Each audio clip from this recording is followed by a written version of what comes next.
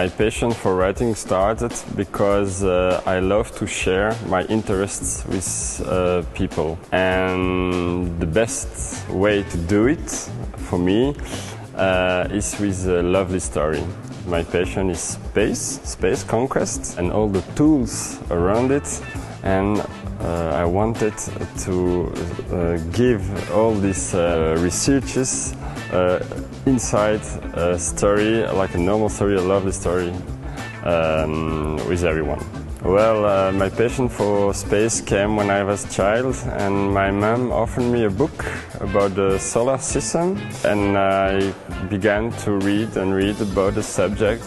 And in 2016, I made a dream. I have been to the Atacama Desert in Chile, and it's where you have the biggest telescopes in the world. And when you see this sky full of stars, it's just amazing, it's just magic. I think that writers and scientists are clearly close to each other because well, when I wrote, for example, my last book, I had this chance to meet a lot of scientists. For example, I met Michael Gillion, I met André Fusfard, two Belgian astrophysicians.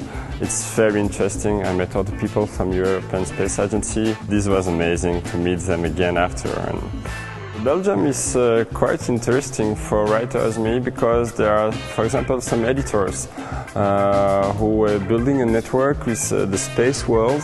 And for example, with the European Space Agency, Belgium is one of the founders of the European Space Agency.